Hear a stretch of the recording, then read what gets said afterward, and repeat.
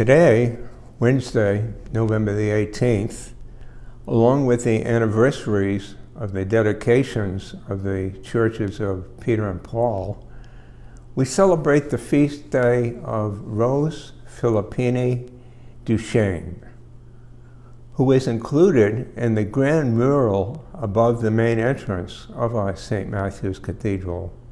Why?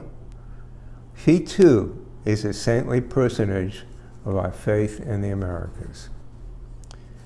Rose Philippine was one of several French men and women who were important missionaries in the early history of the United States. She was an educator who was a prominent early member of the Congregation of the Religious of the Sacred Heart, now the Society of the Sacred Heart. She spent the last half of her life teaching and serving the people of the early Midwestern United States, then the western frontier of the nation. She established the first Sacred Heart convent in the United States at St. Charles, Missouri, in 1818. Subsequently, she founded many schools and orphanages. Rose Philippine was born in Grenoble in 1769 in what was then the Kingdom of France. In 1788, she entered a Visitation of Holy Mary convent, but 4 years later it was shut down during the French Revolution, Reign of Terror. The nuns were dispersed, and she returned to the family country home, attempting to continue living the order's rule of life and serving family and those suffering from the Reign of Terror. Under Napoleon, the church again was able to operate openly. Thus, in 1801, she sought to reestablish the convent, then in shambles, but now she was the Mother Superior, but with only 3 companion sisters. Meanwhile, in northern France, Madeleine Sophie Barrett had founded the Society of the Sacred Heart, whose members were long known as the, quote, Madams of the Sacred Heart, unquote. Why?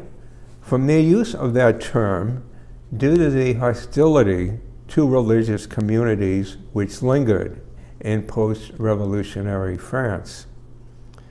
In 1804, Madeleine Sophie Barrett went south to Grenoble to establish a new foundation branch, and there got Rose to merge with the Sacred Heart Order.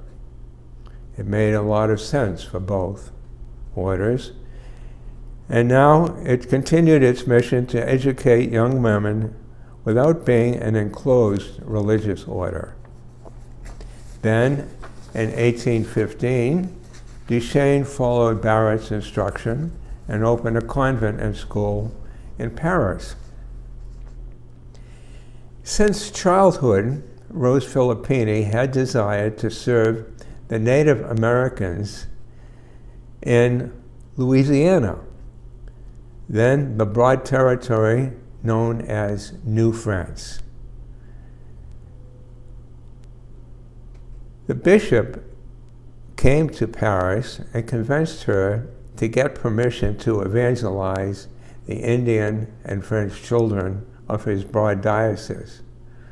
So in 1818, she came to New Orleans with 4 other sisters.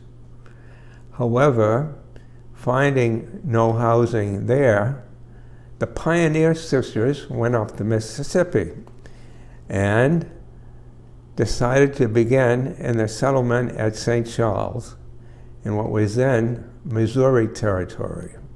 Why? Well, the United States had made the Louisiana Purchase from France 15 years earlier, and settlers were beginning to stream in now from the east.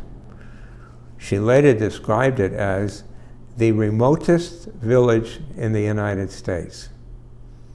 The sisters established a convent there in a log cabin, and in the area established the first free school west of the Mississippi.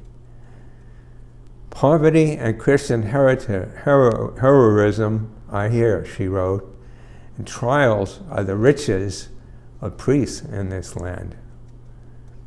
Foundations in Louisiana followed, sometimes to the south, with the enslaved labor in that area, which the order since has sought to atone for. In 1826, Pope Leo XII approved the Society of the Sacred Heart. By 1828, 6 communities and several schools had been established in the United States, with many struggles in the process. Then in 1841, the Jesuits asked them to join in a new mission with the Potawatomi tribe in eastern Kansas. She agreed, insisting on joining the effort, and at 71 became determined to continue on and help Native Americans as far west as the Rocky Mountains. However, a year later, in 1842, now 72 years old, after a year among the Potawatomi, her health could not sustain it, and she returned to St. Charles. There she would spend the last decade of her life, living in a tiny room, feeble, but determined to assist the order's efforts with the Native Americans with her prayers. Thus rose Filippini's ministry to the Potawatomi tribe, earlier on located at Sugar Creek in Kansas, won for her the name, quote, "Woman who prays always," unquote. At age 83, she died on this date, November the 18th, in 1852, and was buried in the chapel at the convent at St. Charles, but that has since become a larger shrine. She was beatified in 1940 and canonized by Pope John Paul II on July the 3rd, 1988.